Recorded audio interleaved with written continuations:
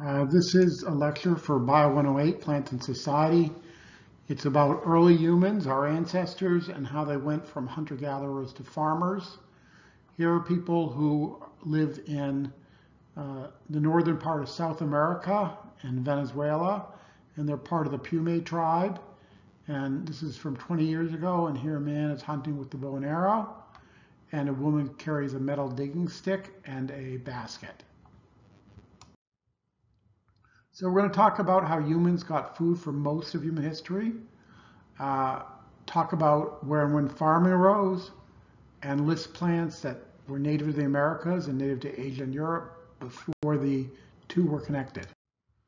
So humans have been around for 195,000 years. Before that were other hominids who were our ancestors. And of those 195,000 years, 185,000 of them, our ancestors were hunter-gatherers.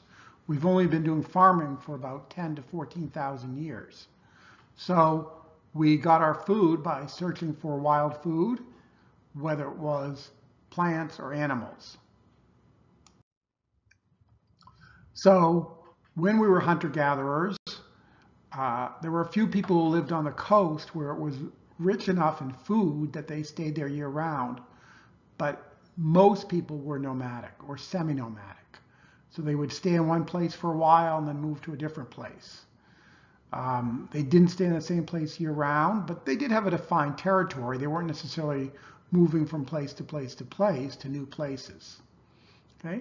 A lot of people around the world still do some hunting and gathering, but very few people make their whole living doing it. There are a few tribes, probably in the Amazon, maybe some tribes in New Guinea that are hunter-gatherers, but most people, they may do hunting and gathering for some of their food, but they also do animal husbandry, they also do farming.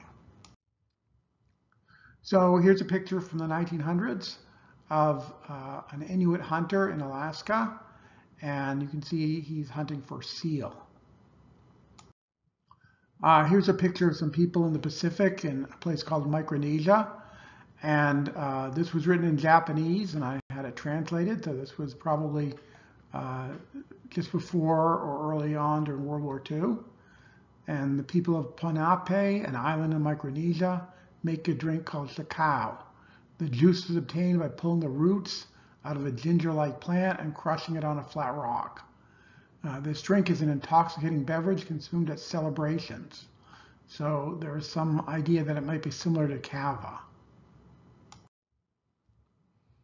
Okay, and I think it's pretty obvious that all hunter-gatherers are not the same. Those people living on an island in Micronesia aren't going to be eating the same foods as a person who's in Alaska near the Arctic Circle. Okay, here's somebody in Australia, and here's a piece of rock art showing a hunter capturing a kangaroo. Well, people in other parts of the world don't have kangaroos. Okay, so the San people of South Africa are some of the oldest people in the world, going back 20,000 years. And you can click on the following link, and it's just one page, and it talks about the San people. It shows them in their native dress, and whether they're dressed up for tourists or not, it's not really clear. But if you go to this next slide and watch this video, it's about a 10-minute video, and you'll see that most of the San don't look like this anymore.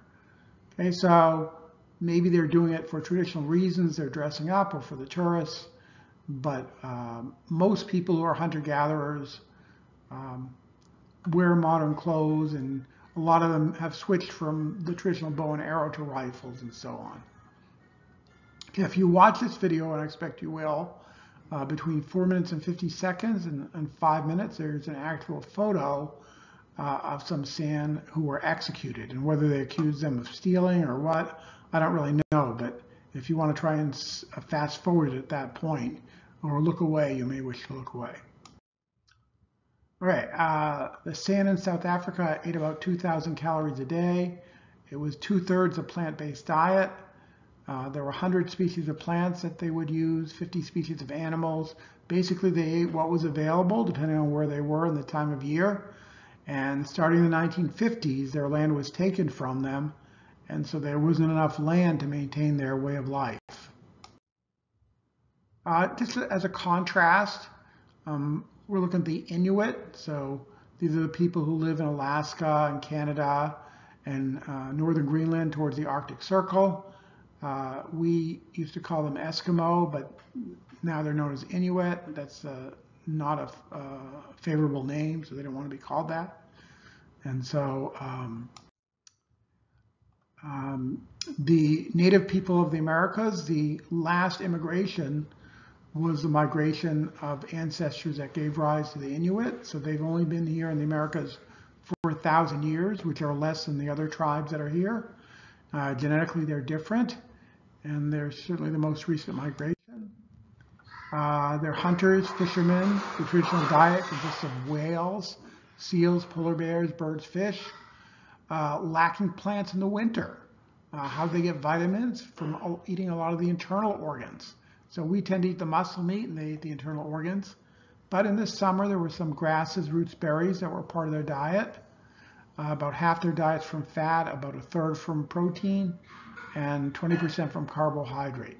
So it was a low carbohydrate diet, mostly from animals. Here's a 3-minute video, an Inuit man talking about his culture. And here's a picture from the 1920s of an Inuit man in a kayak. All right, so the fossil record tells us what early humans ate. They ate fruits, nuts, roots, tubers. Tubers are things growing underground like potatoes. And the introduction of fire was important for the cooking of roots and tubers that are difficult to digest. Some people have hypothesized that the ability to cook is what allowed our brains to develop, because we didn't have to spend so much of our energy circulating blood to our stomach to digest all the fibrous food. Different early humans ate different foods depending on where they lived. Think about what the San ate versus what the Inuit ate. So this is from the Journal of Internal Medicine, and they're showing the ancestors of Homo sapiens, or Homo erectus, Homo habilis, the first hominins, and that we went from a fruit-based diet to an omnivorous diet, and then we used fire to start cooking the meat that we ate, and became a carnivorous diet.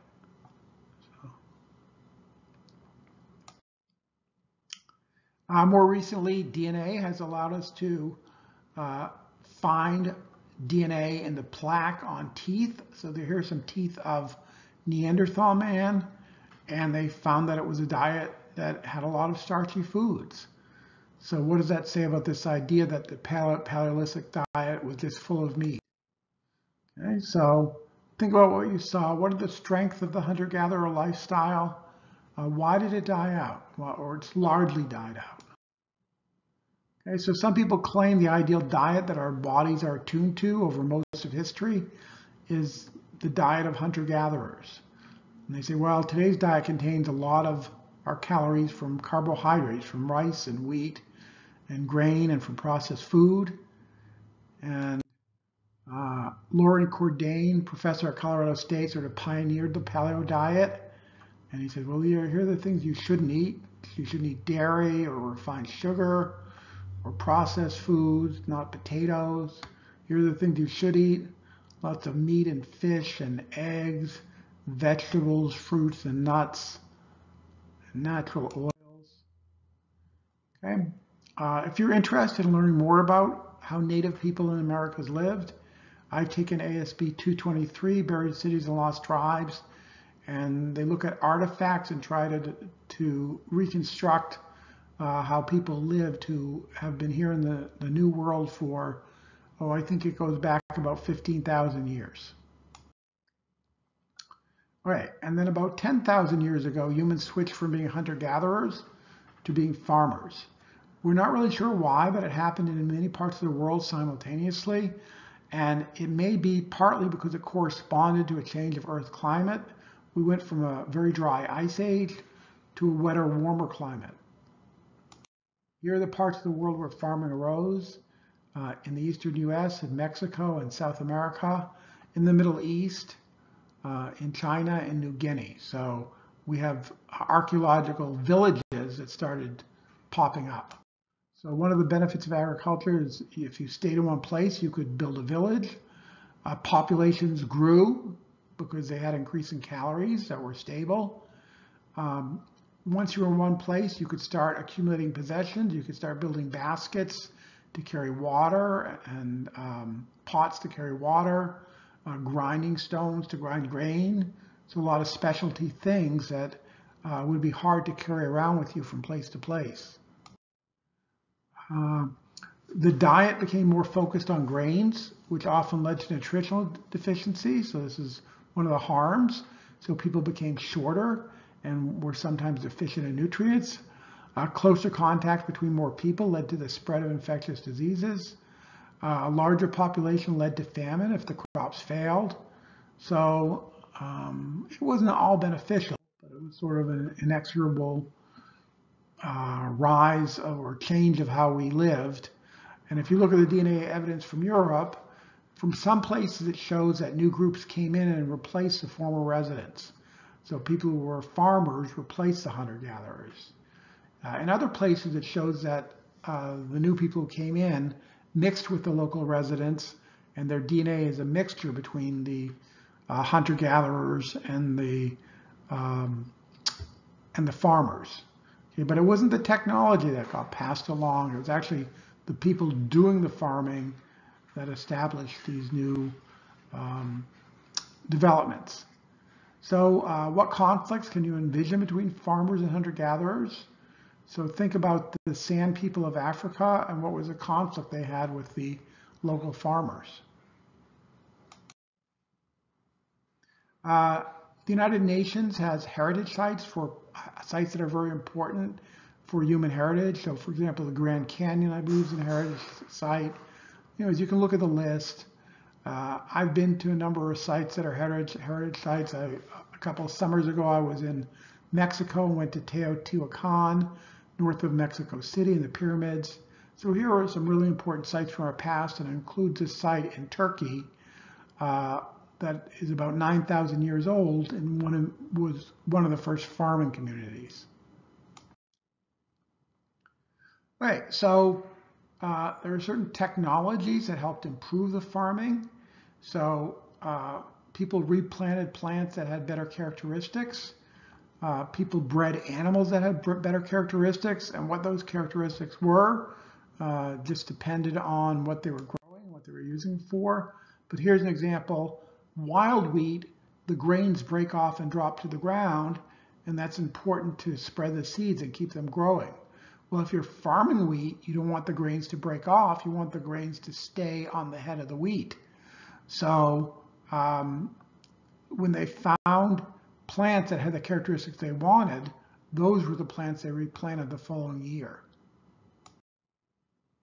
Okay, similarly, there's a wild ancestor to corn called teosinte. It's a grass and it produces about a dozen grains for every plant. It looks like corn except for the grain itself. And then here's modern day corn, and here's an intermediate. You can still cross teosinte with modern corn. It hasn't been altered that much. It can still interbreed, but look how much more grain there is on a modern era corn than there would have been on teosinte. Here's a map showing some of the different plants that came from the New World: squash, sunflower, sweet potato, quinoa. Some of the plants from the Old World: wheat from the Middle East, barley from the Middle East, rice from Asia, banana from New Guinea. So here's just a list. I just chose a few things. So these are things that were in the Americas: corn, squash, chili, potatoes, avocados, tomatoes, tobacco. So they were unknown before the Europeans sailed in the late 1400s to the New World and started trade between the New and Old World. Here are some things that were brought to the Americas from the Old World: wheat, rice, bananas, grapes, apples, peaches. Okay, and so 1493 was when Columbus landed, and some of the best and worst events of the last 500 years can be traced to that voyage. Domesticated animals mostly are from the old world: sheep, cows, goats, horses, chickens, pigs. There are a few in the New World: turkeys, alpacas, llamas. Sometimes it's just the luck of the draw and how societies develop, because it's not as if they knew more how to domesticate animals, because there are no animals that are important in agriculture that have really been domesticated since the Europeans contacted us 500 years ago. So it just so happened that there were animals in Asia and Europe that were easier to domesticate than the ones in the New World.